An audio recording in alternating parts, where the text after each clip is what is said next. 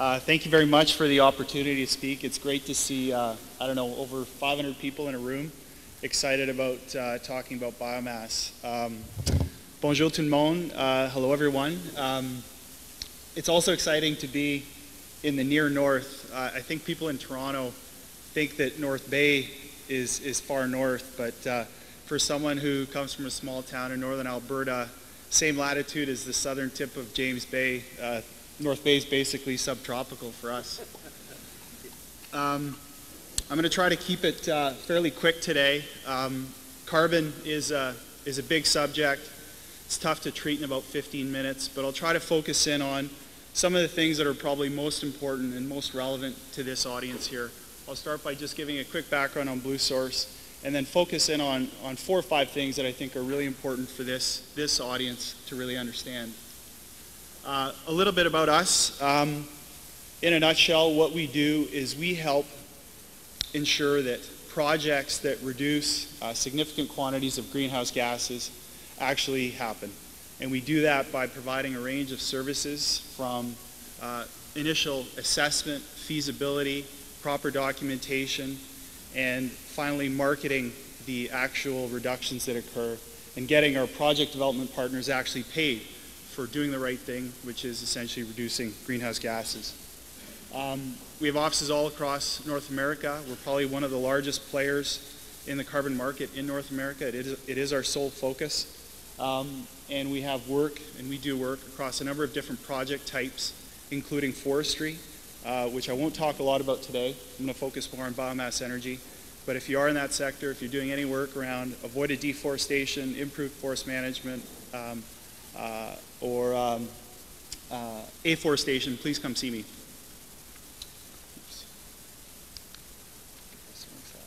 A quick additional note about us. We do have a $500 million fund to invest in large greenhouse gas reduction projects. So if you are looking for money to fund a project, please come see me. We're happy to help. Okay, so cutting right to the chase. So what's actually happening with carbon? I think for anyone who watches the news, you're going to see it. You're probably going to see stories every day now for the next probably 2 months around Copenhagen. You're going to hear about climate agreements that are happening. What's it all mean to you? Well, the most important thing to understand is that carbon markets are essentially synthetic. And what I mean by that is that they essentially rely on policy. You need a government or someone to say that carbon emissions have a price. And provided there is a strong enough price, that's what essentially allows the market to develop, essentially putting a price on carbon. So there are 3 different things that are happening that are relevant to Ontario. The first is a global process. There are negotiations leading up to key talks in Copenhagen in mid-December, which will in large part decide what will happen globally. Will we in fact have a global price on carbon? I would probably venture to say that it is possible that agreement will be reached. It's also possible that agreement will not be reached. However, we remain optimistic that some sort of global deal will emerge, if not in December, probably within 6 months after that, which is very good. You've also probably seen a lot of stuff happening in the U.S. There's a lot of announcements. There is a very important bill going through the U.S. Senate. We expect that there is a chance that the U.S. will be in a position by Copenhagen to actually have a bill ready to be passed to a vote in the Senate. And that's very important because, as we've seen here in Canada, our federal government has been very reluctant to act on carbon. They've been waiting to see what happens in the U.S. So that is very encouraging as well. There's also a lot happening at the state or provincial or a subnational level in both Canada and the U.S. I'm just going to focus in on the most important part for Ontario. Ontario and Quebec are part of what's called the Western Climate Initiative. What this is a grouping of, I believe it's four provinces and 7 states, including actually a couple Mexican states as well, who are, in the lack of, I guess, federal leadership on this file over the past number of years, decided to do something on their own. The WCI is slated to start in 2012. That's assuming that a national program doesn't come into place before then. So the good news there is if something doesn't happen either at a national level in Canada, at a bilateral level between Canada and the United States, or at a global level, there will be a market for carbon in Ontario by 2012, which is very exciting. There are also a number of voluntary initiatives and voluntary programs, and those have been important in getting certain projects off the ground across the country. Unfortunately, they just don't provide enough volume demand and price support to really stimulate massive investment in the area. You really need the regulated markets for that to happen. In terms of where projects are actually happening in Canada, I think it's probably important to note that Alberta probably takes a lot of heat around greenhouse gases in the country, and some of it is rightly deserved. However, when it comes to carbon markets, Alberta is really one of the only jurisdictions that has put a regulated framework in place to manage greenhouse gases, and that's meant that it's created a robust market for greenhouse gas reduction projects in Alberta. We've been heavily involved in that process. We've developed 22 of the 25 protocols for quantifying those reductions in Alberta.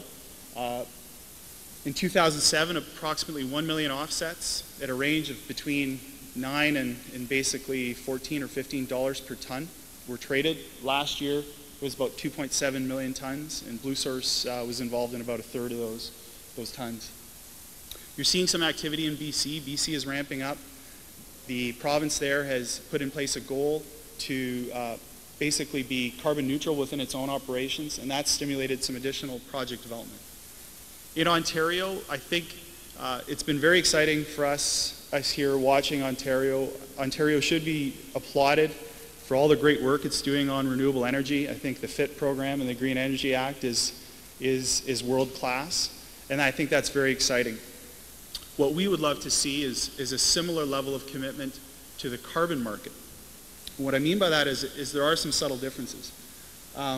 Ontario has indicated that it wants to be a leader in getting an offset system, and by that I mean an opportunity or a mechanism for projects and people who reduce greenhouse gases to essentially get paid for those reductions. They've indicated that they want to be first, and so we remain optimistic that that's going to happen. And by first, I think we hope we'll see something early next year, but it still remains to be seen. There are a couple storm clouds related to carbon in Ontario, one of them being recent draft regulations that were released, I think, 2 weeks ago, having to do with greenhouse gas emissions reporting. What this is for large emitters of greenhouse gases in Ontario who emit over 25,000 tons, starting next year they will have to start reporting officially their emissions. As part of those draft regulations, the government indicated a limit of 15,000 tons. So these emitters can reduce their emissions by up to 15,000 tons through the use of biomass energy. But the regulations seem to cap. We're still trying to get an understanding of what this means, but this is of concern specifically to this industry. And I think for those of you who are involved at an association level, it's something that should be really looked into because no other jurisdiction that we've seen has imposed these types of caps on biomass, and we hope that won't be the case here. The second is the FIT program and the OPA standard offer contracts. Those have been amazing programs, and again, the government should be lauded for putting those in place. There are a few issues, though, as it relates to biomass energy. Biomass energy, when compared to wind, for example, reduces gases in a very obvious way, that being by essentially replacing energy from the grid that's coming from fossil fuel sources. There's a very direct reduction there. But biomass also, in certain cases, also reduces greenhouse gases through methane avoidance. If, for example, biomass was destined to go to landfill, or if it was going to decompose in a way that would create methane, there's a very important component there. And in certain biomass energy projects, the methane avoidance component can produce up to half, or I should turn that around, double the emission reductions associated with the project. We believe that the FIT program, or the standard offer programs, maybe don't value that enough. And we'd love to see the opportunity for project developers to hold on to their attributes. As it stands right now, if you sign a standard offer contract or a contract with the OPA, typically they claim all of the reductions associated with your project. So just something to keep in mind. Oops, sorry. So why are offsets relevant, I think, to this room? And there's a few very, very important reasons. And just to maybe clarify, when I'm talking about offsets, what I'm basically talking about are the credits or the units of greenhouse gas reductions that we trade. And that currency is what allows people to get paid for reductions. And the first and most important reason why biomass is relevant is that biomass is essentially considered to be part of the short carbon cycle. And what I mean by that is that biomass emissions are considered, from the combustion of biomass, are considered to be carbon neutral. So when compared to fossil fuels, there's a very clear advantage. And that's very important. It puts biomass at a competitive advantage, provided you're in a system where there is a price on carbon. So switching from fossil fuels to biomass energy in a carbon-constrained world has an advantage because you're producing reductions. And provided someone's paying you for those reductions, it can obviously significantly improve the economics of a biomass energy project. And I think that's critically important, especially right now. Natural gas prices are depressed. The price signals in many cases just aren't there for doing a fuel switch project to biomass, just on the economics of the fuel alone. So if project developers can get paid for the greenhouse gas reductions that they're generating, it's an added boost that really, really helps. I think the last point where it's really relevant, and probably especially to this crowd, is that I think the comment was made earlier around, you know, Ontario or Northern Ontario being the Saudi Arabia for biomass. You know, if you look at Saudi Arabia, you know, in their case, they're not generating electricity or producing heat or steam burning biomass. They're using what they have, and what they have are fossil fuels. So by using biomass locally, you know, what you're doing is essentially keeping money within communities rather than sending that money elsewhere to fossil fuel industries. So I think that's a very important point, and I think it should be a key driver, and that this is a way, biomass energy is a way of keeping money within Northern Ontario communities. I'm just going to give you a few examples of projects that we're involved in. I'm going to use a couple small projects and one medium-sized project where our project partners are actually getting paid to reduce emissions. The first is Amco Farms in Leamington, Ontario. So southwestern Ontario, a greenhouse operator, and they've done a fuel switch. So they've switched basically their source of fuel for heat to biomass, and that is primarily waste wood. That project generates roughly 65,000 tons in reductions per year. If you recall earlier, I was talking about the importance of regulated markets. So right now, if you look at what's happening in the voluntary space, prices per ton in North America vary between, you know, as low as $2 to maybe $8 or $9 per ton. Just to give you a sense of what this means. In a regulated market, so in Alberta, for example, projects are trading between $10 and $15, basically. In Europe, where there have been much more robust systems in place, you know, carbon's traded anywhere between 15 euro to, you know, 30 to 40 euro in some cases. So it just gives you a sense, dollar-wise, if you're reducing this quantity of tons, what the potential might be. So back of the envelope, you can very quickly figure out how this can improve the economics of a project. Another project, again, this one's maybe a little more on the smaller side and probably relevant to some of the forest industry companies up here. Sundance Forest Industries in Edson, which is western Alberta. They use wood waste on site to generate thermal energy. It's primarily pine and spruce wood chips from their own operations. It's a project started just a few years ago, generates about 13,000 tons per year in reductions. Again, smaller in size, but gives you a sense of some of the opportunities out there. And then Tolko, this is a project in BC. It's a, again, project that uses wood waste.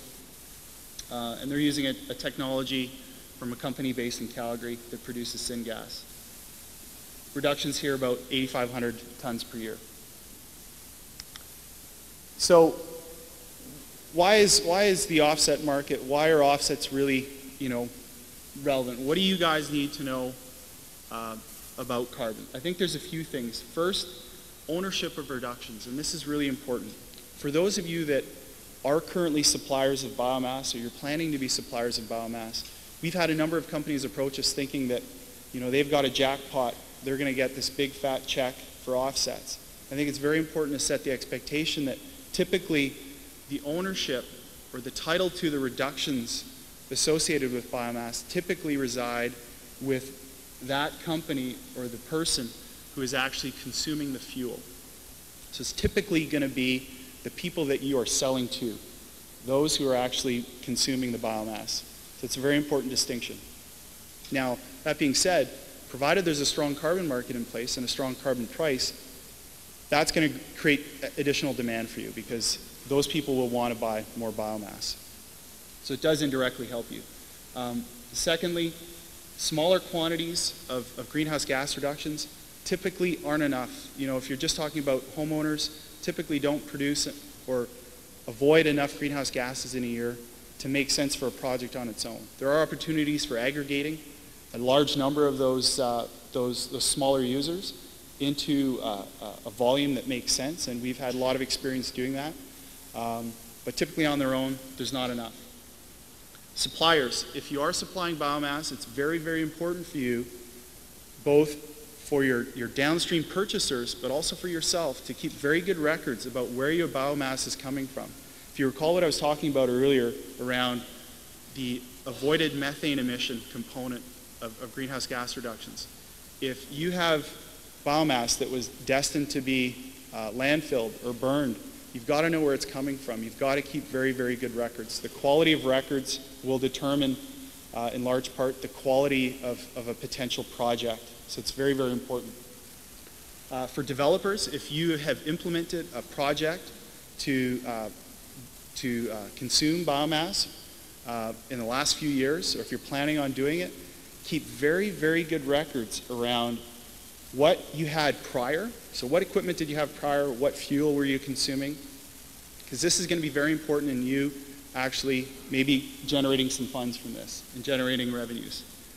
And finally, in many cases, we've talked to a lot of people. In theory, it sounds simple. You've got a potential greenhouse gas reduction. A lot of people think it's very easy to turn those hypothetical reductions into someone actually giving you a check in your hand. Unfortunately, it is quite a complex process. There's a lot of documentation. There's a lot of analysis. And unfortunately, there are some lawyers involved to a certain degree. No offense to the lawyers in the crowd. So it is complex. Work with people who know what they're doing. Find people who actually have done this before, who've actually gotten people paid. And then secondly, just be careful. There are a lot of people talking about carbon out there. If someone says something that sounds too good to be true, it probably is. So just use your good judgment. Finally, I'll be here over the next 2 days. If you have any questions, you have a project opportunity, feel free to come by. We're happy to help, and we'd love to see more projects happening in Northern Ontario. Thank you. Merci.